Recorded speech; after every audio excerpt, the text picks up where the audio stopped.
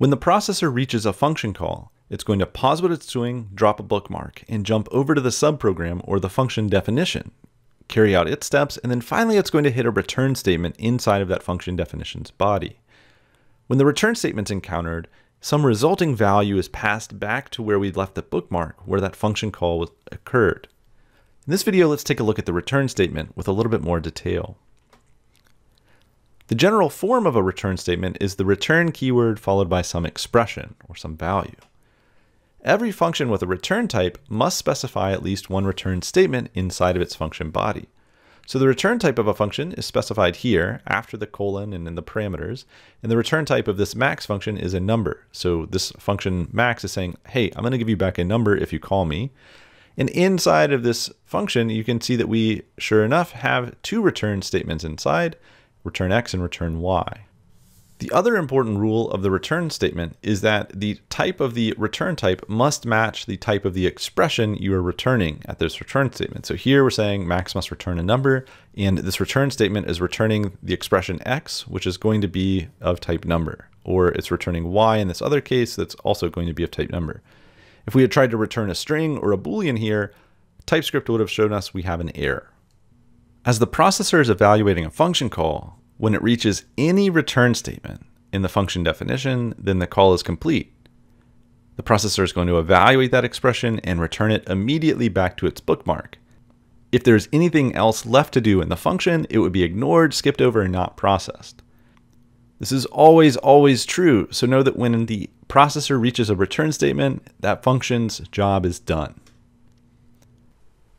Let's consider the ramifications of this by modifying the max function, which we've previously used in earlier examples. Here we have a max function, and notice that inside the function body block, we see that it has an if statement, but there is no else statement. We see that if a is greater than b, we return a, and then there's just this return b statement down at the very bottom. So the question is this still a correct implementation of max? And what happens if a is greater than b? Does this return two values? So let's try tracing through this. The first thing that happens is we reach a call to max, and let's imagine we're calling max with the arguments 10 and 5. 10 and 5 are assigned to the parameters a and b, so parameter a has a value of 10 and parameter b has a value of 5. The processor jumps to the max function after these parameters are assigned their values, and we start with the first line of the function body, where we reach an if statement, and if a is greater than b. Well, a is indeed greater than b, 10 is greater than 5. So we're going to go into the then block, and we see that we reach a return statement. Given that previous rule that we just learned, we're going to stop everything this function would have otherwise done and return a back to the caller. So what happens is the value of a, which is 10, is going to be returned back to the result, and result is going to be a value of 10.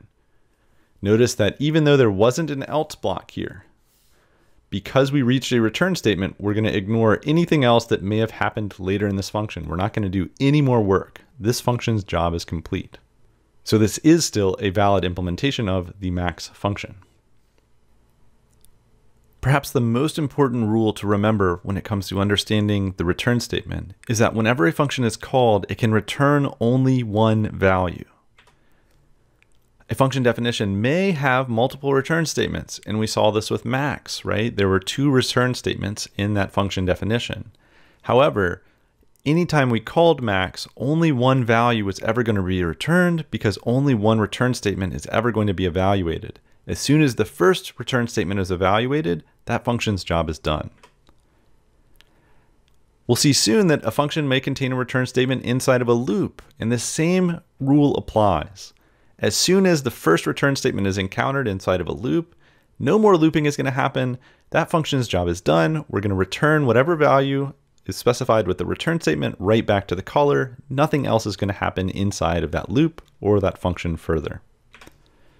And this rule applies generally. As soon as the computer reaches any return statement in a function definition, that function call is complete.